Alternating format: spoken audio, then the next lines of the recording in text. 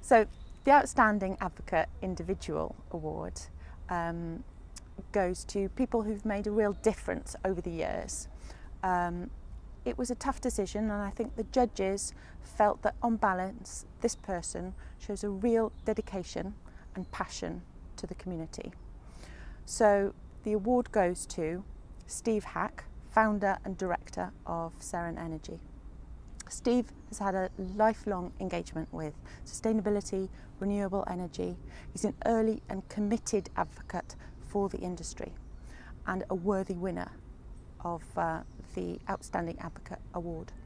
He set up Seren Energy, a renewable energy consultancy, in 2003 and has been instrumental in developing many wind and solar projects across South Wales and as far as Scotland, with a particular focus on developing community energy. He's had a long involvement with the transition movement and a formal role with Friends of the Earth. He's coordinator with Carmarthen Friends of the Earth, and as well as being a director of Friends of the Earth UK.